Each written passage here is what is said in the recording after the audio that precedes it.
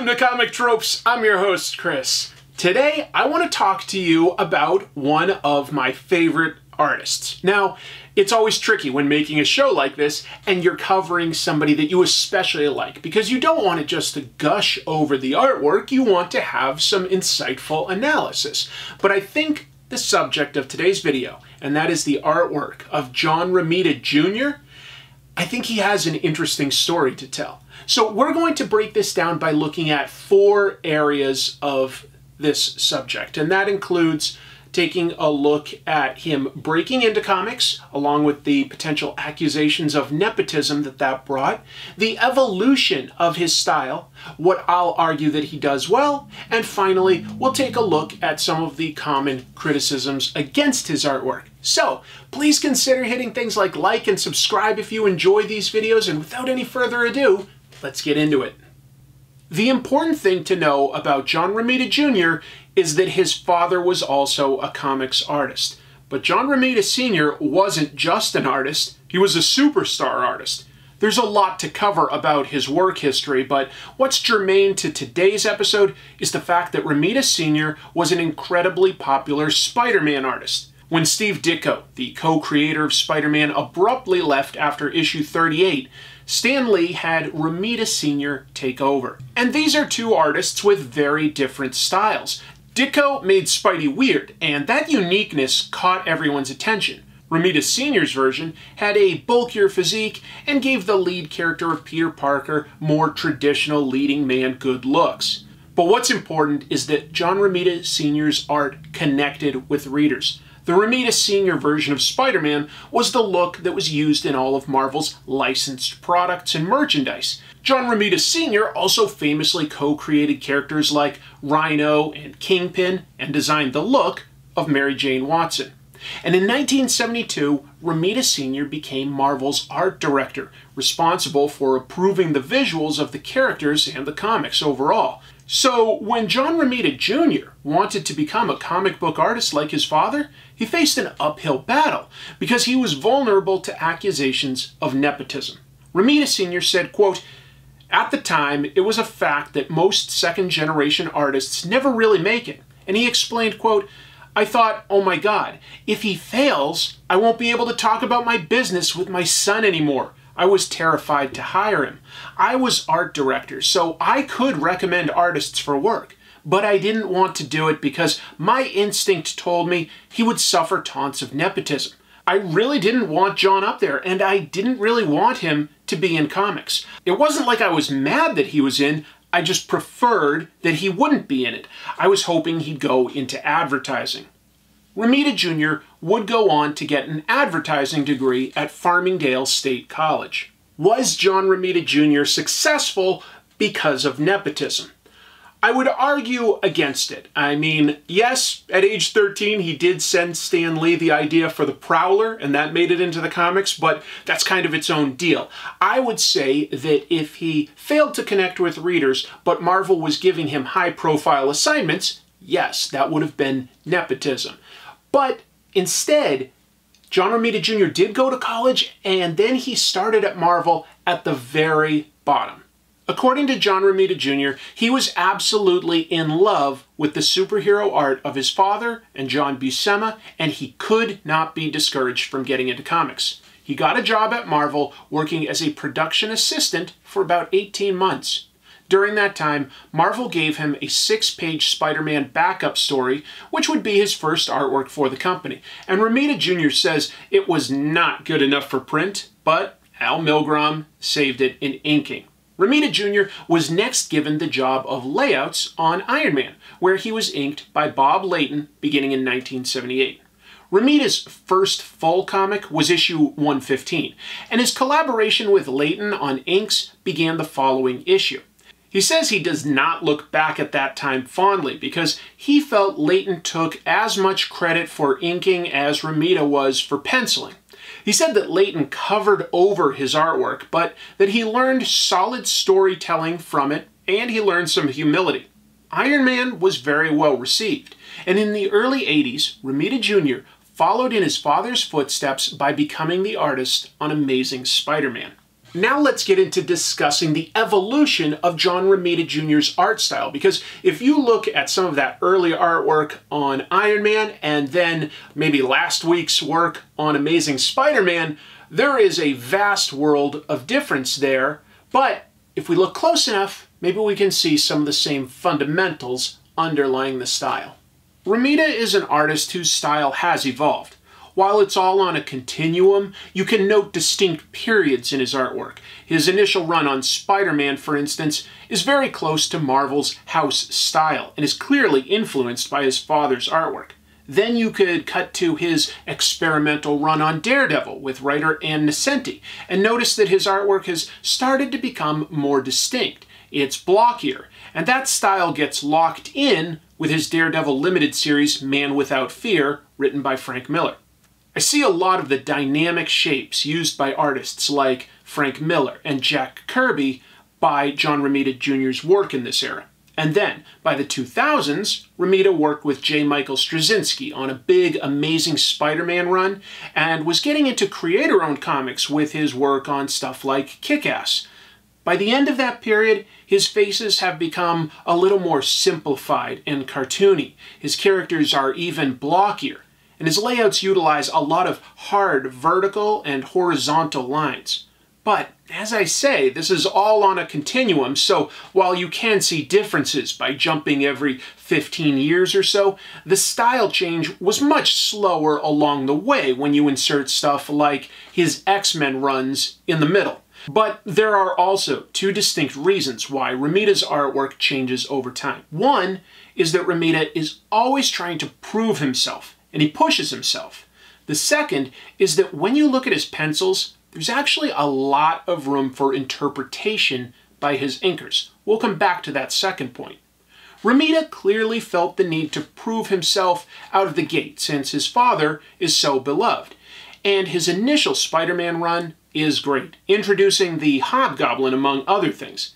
His artwork is cinematic, with elaborate establishing panels for its time and large, robust action scenes. He was let go from his following job, a well-received run on X-Men, due to disagreements with the writer and editor. He ended up on Daredevil, following a critically acclaimed run by Frank Miller.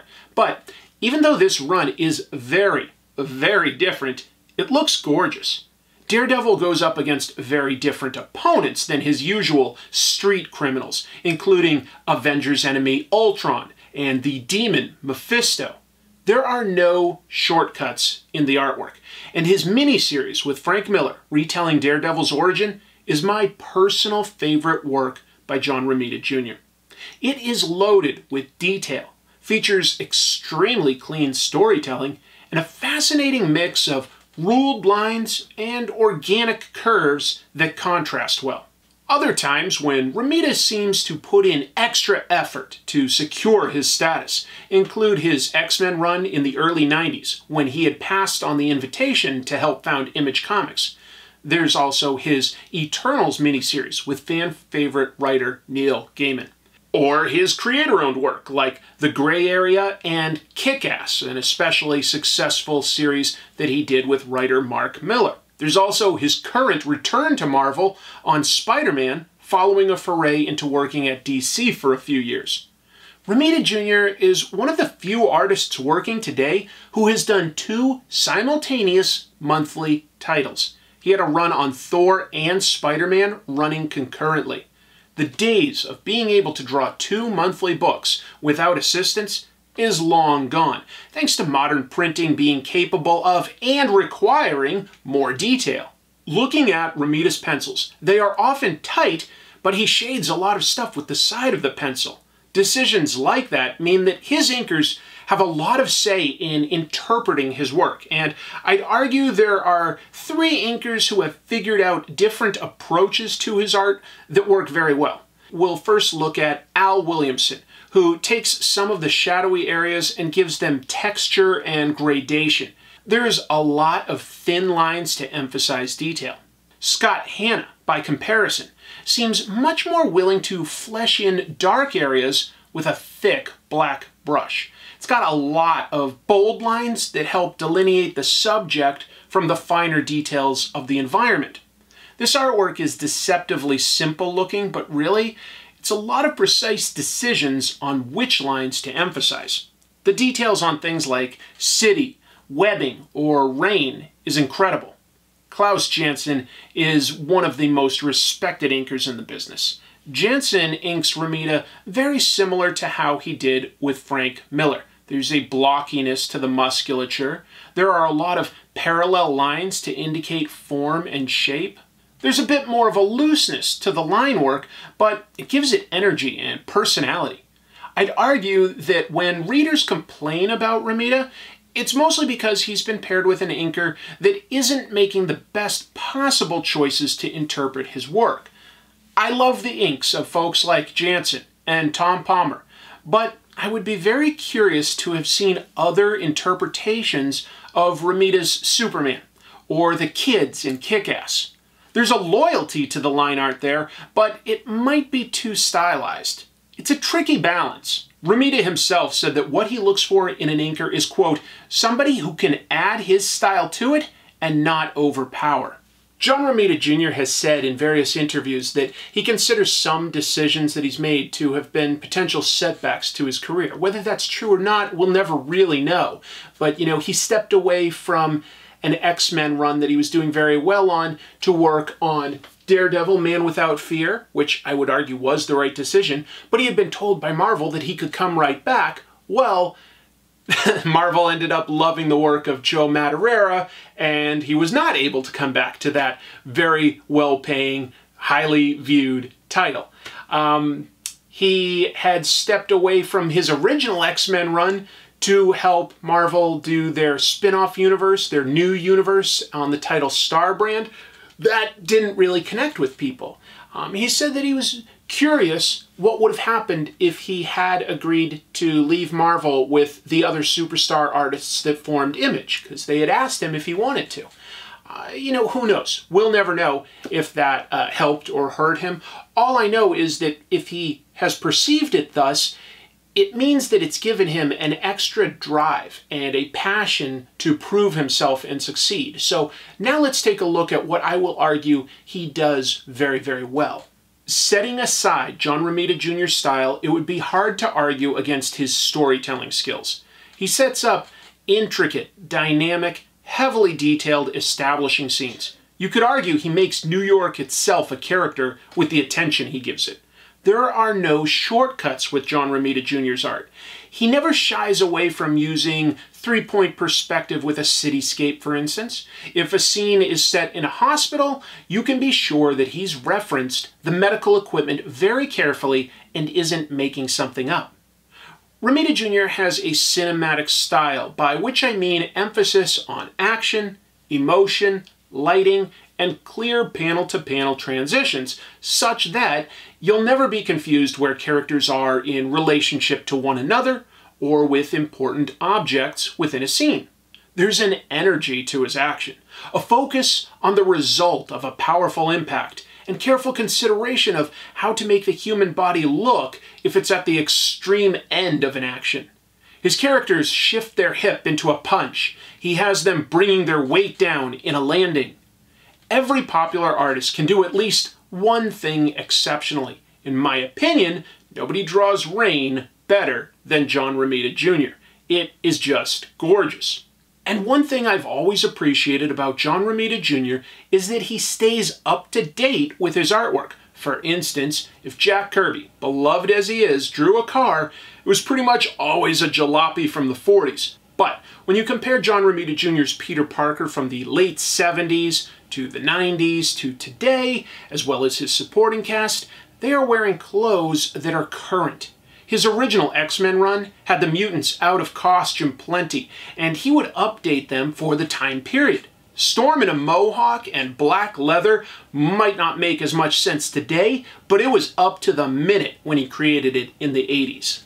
Let me close this out by taking a look at some of the common criticisms of John Romita Jr.'s art. I can only offer my opinion, but let's do it. One thing I've heard people complain about is that Romita Jr.'s artwork is too blocky. Ultimately, beauty is in the eye of the beholder, but I used to think the same thing about Jack Kirby's artwork. And at a certain point, I looked at Kirby's artwork differently. I realized that it wasn't meant to be literal and realistic. It was done that way to show the way that Kirby wanted things to look. It was idealized and personalized. I see that with Romita's artwork. The shapes underlying everything are there to aim the eye at the action. The contrast of shapes and lines butting up against each other in unique ways. Some people don't care for how he draws faces. I think this has been a more recent evolution. There are more lines on his faces today than his earliest work. It's there to define form. And of the criticisms out there, I do understand this one the best. It can make some characters look older than they should. And his faces for kids and teens has become even more simplified and can look cartoony. I think the goal here is to make them more expressive. But some of it is also that Romita aims to turn his work in on time. He's referred to his art style as deadline style, as in he gives it the amount of time he can and still be able to turn in the finished work on time every time. I think that's fair and accurate because plenty of his faces can still look pretty similar to how he started out. I think he makes some decisions based on how much time he can allocate to a book and still finish it on time. And ultimately, that makes me very curious to see what would happen if John Romita Jr. decided to make a full graphic novel without a firm deadline attached to it. The same way that guys like Barry Windsor Smith created Monsters, or these days Ed Brubaker and Sean Phillips make the reckless graphic novels. I'd be very curious to see what happens with John Romita Jr.'s artwork in that kind of a scenario. Hopefully we do get to see something like that someday. In the meantime, one thing that's always clear when I look at his artwork is that the man loves superheroes. And I believe that that passion does shine through. Folks, thanks so much for taking some of your time to watch this video. I really appreciate it. If you want to see more, yeah, I almost got that out. If you want to see more, you can always hit subscribe. I've got quite a backlog. I also want to let you know I always have a live show on Monday afternoons at 5 p.m. Pacific, but that's on my other channel, which is called Pros and Cons. And on that show, I review the past week's comics and discuss the latest news of the week as it pertains to comic books. It's a lot of fun. I read questions from the audience, and I'll try different things if they're popular, like various TikTok challenges or maybe a review of a comic book related movie or TV show. It's a lot of fun, so please consider checking that out. Thank you for giving me some of your time. I'll be back next week, and until then, keep reading comics. Whoa, whoa, whoa, me! I almost forgot that I wanted to give a shout out to Dynamite Comics for sending me this art book on the Romita legacy. This is a great book about both John Romita Sr. and Jr., their career, featuring some interviews by the late, great Tom Spurgeon. This was a really helpful volume in terms of getting the timeline right when I was looking at the evolution of his style. It was just nice to get some insight from both artists. Dynamite produces a lot of great art books, and I wanted to give a shout out to this one in particular. Definitely interesting if you want to learn more about either of the Romitas.